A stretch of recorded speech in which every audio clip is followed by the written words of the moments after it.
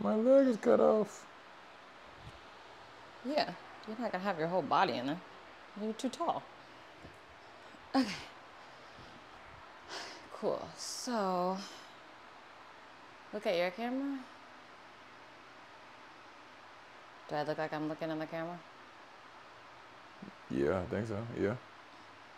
No, I can't. You can't be thinking. Do you know or not? Oh, I'm trying to see. It looked like you were looking straight.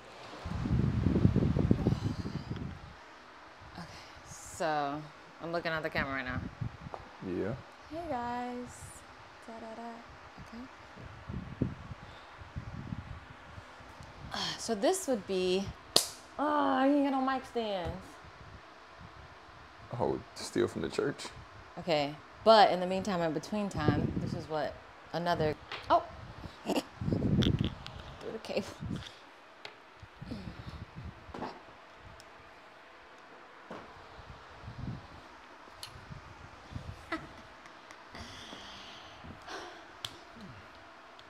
It's cool.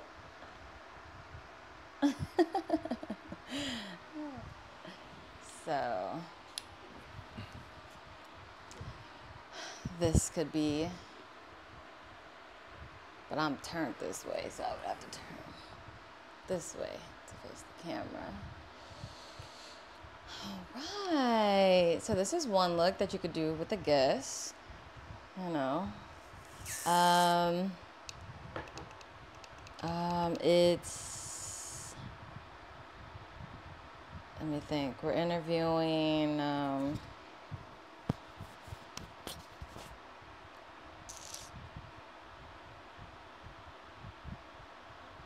Chef Jermaine, teach me Tuesday. I was really about to drink that because my coffee's over there. But yeah, this would be nice. But I'm gonna look as I'm interviewing. I'm looking at the person. I'm not looking at my camera until we go back to break. Talk. Da da da da da. How do you get funding? Now look at your camera. Yeah, we would just have a conversation like this. I like this for more. Oh, I like this for news, to be honest. You would sit there too? I don't think so. No, I'm not. You'd be a complete co-host. Huh? You'd be a complete co-host. I know, right? I mean, hey, we can do it. And then have that, talk. Da da da da da. Get funding. Baton Rouge crawfish, not Chinese crawfish. Oh my gosh. Okay, so this fan's not hitting me at all. Hot. All right, yeah. Oh yeah, you see it on the video. That's how you know it's real. Yeah. Okay, so this is something, maybe if you're interviewing like a woman, this is very comfortable for a woman because they could just chill on the couch. Then where they interview a man? I'll see men sitting up like this. I'm small. So I just feel like ladies would be like, they're a little bit more comfortable on the couch like this, talking. There, I see more manly, sitting in the chair, rah, rah, rah. Okay, well, how you feel about this? How you feel about this? Oh, this is good. No, I mean, I like all of them. Yeah? Yeah. Then we got this. Don't forget to subscribe and get your Speak Your Success mug, everybody.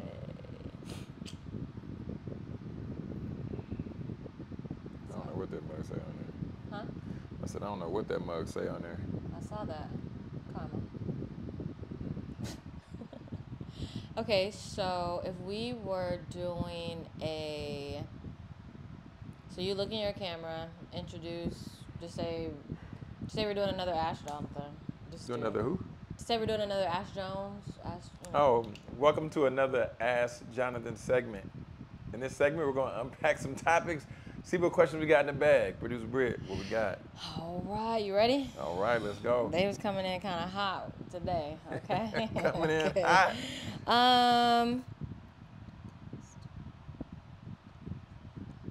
What? Oh, okay. You're married 5 years, right? It's gonna be 5 years in December. Yeah, Congratulations. Yeah. Appreciate that. Okay, what do couples look up to the most or want? What couples do you look up to the most or want your own life to look like? So what are the there's one couple I say we look up to, Ray Shuford and his wife Yolanda. Okay. They are, I'm not sure, they got married maybe a couple years before us, but they're a little bit older in their journey. But just seeing how they communicate, how they operate with one another, as well as Tina Robinson, Dwayne Robinson. They're our son's godparents. Oh, These are two couples we look up to. Tina and Dwayne been married for like 20-something years. Oh, wow. But yeah, just seeing how they operate, seeing how they move, seeing how they love each other. Mm-hmm. Those are two couples we look up to. Beautiful. What are some red flags in a friendship? Because you don't have friends, so. What the hell? Yes, I do have friends. I have a couple. But what are red flags in a friendship if it's one-sided? So if it's always one person asking for money, for time, for energy, for effort, but then they never reciprocate anything, major red flag. It's also another red flag if one friend is always like negative or toxic, get them away from you because they're talking about other people that they're in a relationship with. Teaching, just. Oh, okay. So what are red flags in a relationship? Toxic friends. Friendships. What are red flags in a friendship? Toxic people who talk about people all the time. Get them away from you. What's another red flag? You don't talk about nobody. I try not to. I try my best not to, cause I know I'm not perfect. Gossip? I don't want that. I don't want that energy. You don't like gossip. Because eventually you're gonna find yourself on the other side of that. Ain't gossiping healthy a little bit? You know, gotta get it off. You know that's not healthy. A little vent session. Vent at the guy. Venting and gossip are different, but you don't want me to teach, so I ain't gonna teach. Venting and now gossip and talking about somebody is different. I can tell you the difference. Gossip is, it might not be true. Gossip is true. I know it's true. I'm just gossiping with you. I'm just telling you the information. Talking about somebody, that is you just talking mess and you're just, probably spreading rumors. You don't know if the information's true or not. You just don't like that person and you just talking mess about them. Now, if I gossip with you, I'm telling you stuff that I already know. I'm just gossiping. Either way, I don't want it near me. All right, fine. No gossiping. I don't want that toxic energy. You can't be Johnson's me. friend if you gossip. I don't want it, man. All right, come on. It's hard enough being black man in America, shoot. Oh, my God. Okay. Oh, what else we got? Keep it going. Okay. A couple more. Okay. You ready? How you feel about the election, Jonathan? Man, so it's just... The red and the blue, how you feeling? How do I feel? It's awakening. One, with Trump winning the election and hearing what he said he wants to do with education. It's really sobering having a 20-month-old baby boy and another baby coming soon, right? So taking more intentionality now into reading, like what are some of the policies he's really looking to apply, but then also me now having to just make the best decision with the resources and the education tools that we have. So, I mean, on that side, and I mean, there's nothing to say about Kamala's camp because, I mean, they lost. So those things aren't going in legislation. But so just seeing the policies that apply and, just making the best decisions from there. Okay. What does mental health mean to you?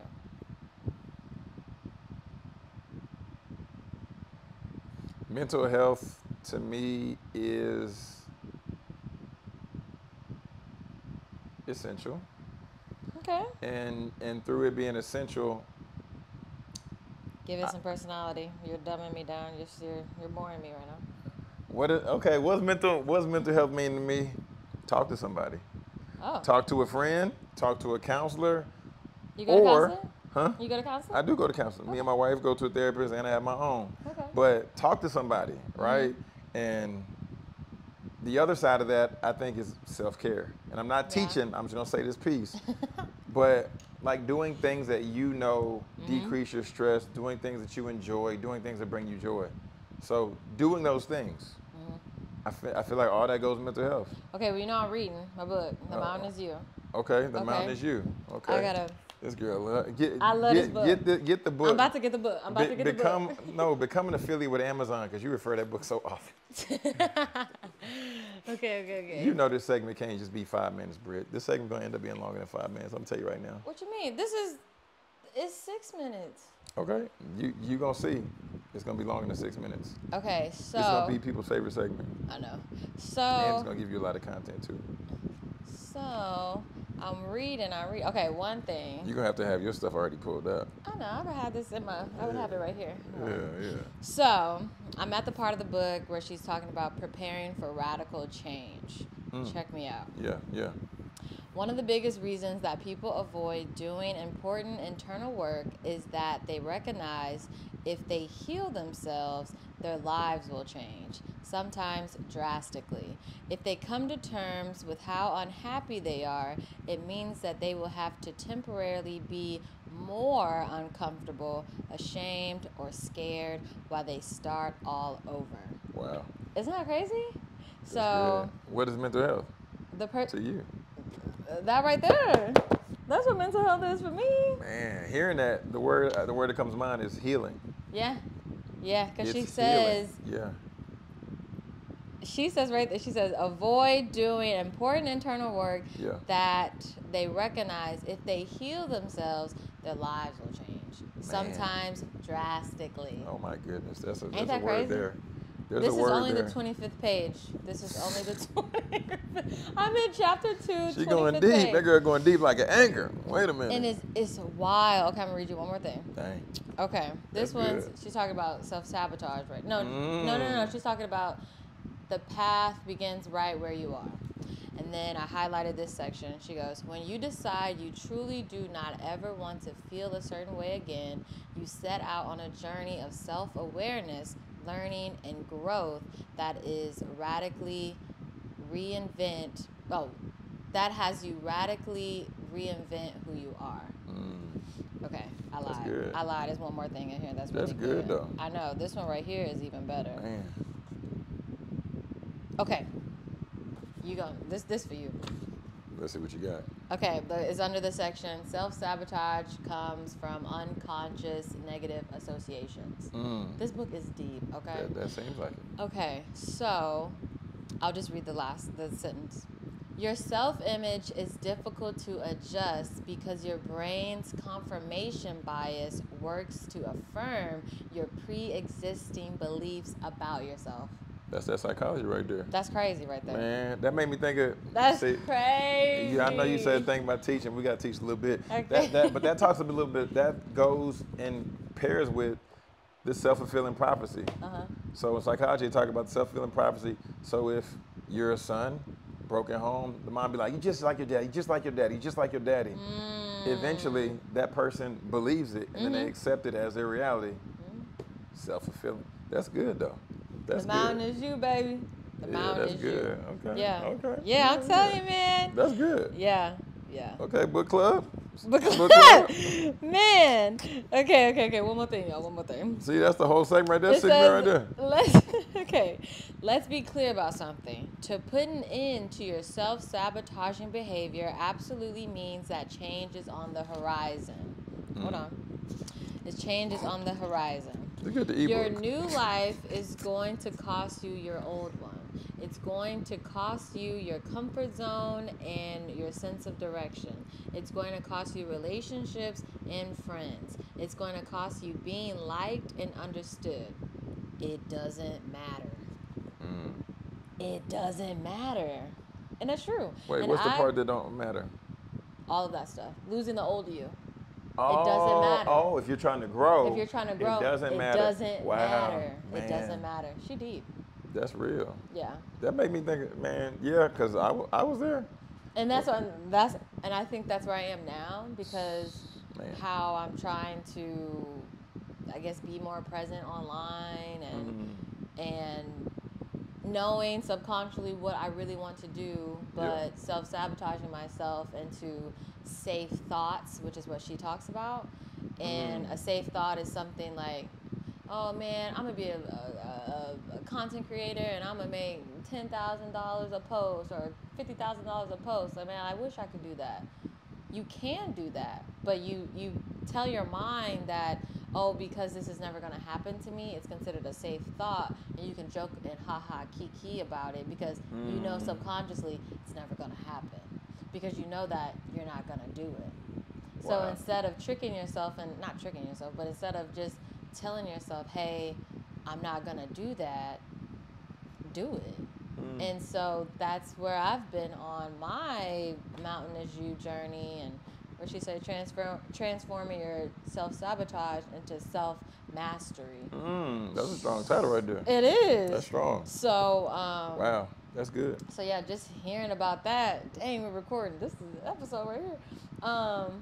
But yeah, so yeah, that's where I am now. I'm being intentional about like how I'm thinking, my thoughts and everything, because I was thinking about this yesterday. You know, I'm 31, still young, no kids, not married, don't have a man.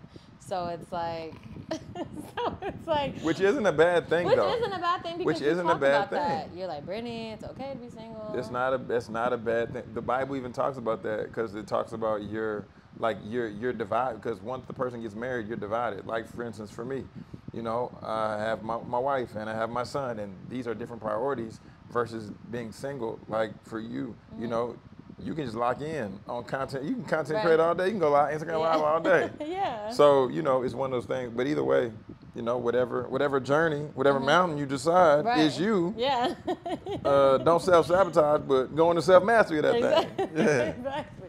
So that's just where I'm at. So me doing things that make me uncomfortable, knowing that I want to do them, go live, post on Instagram. I say getting your post game up. Post on Instagram. Getting your post game up. Because I used to do it all the time and I stopped. So now I'm going back to it. So yeah, because I was benefiting from it before, and you know, I just slowed down and now I'm going back into it. So I'm happy about it.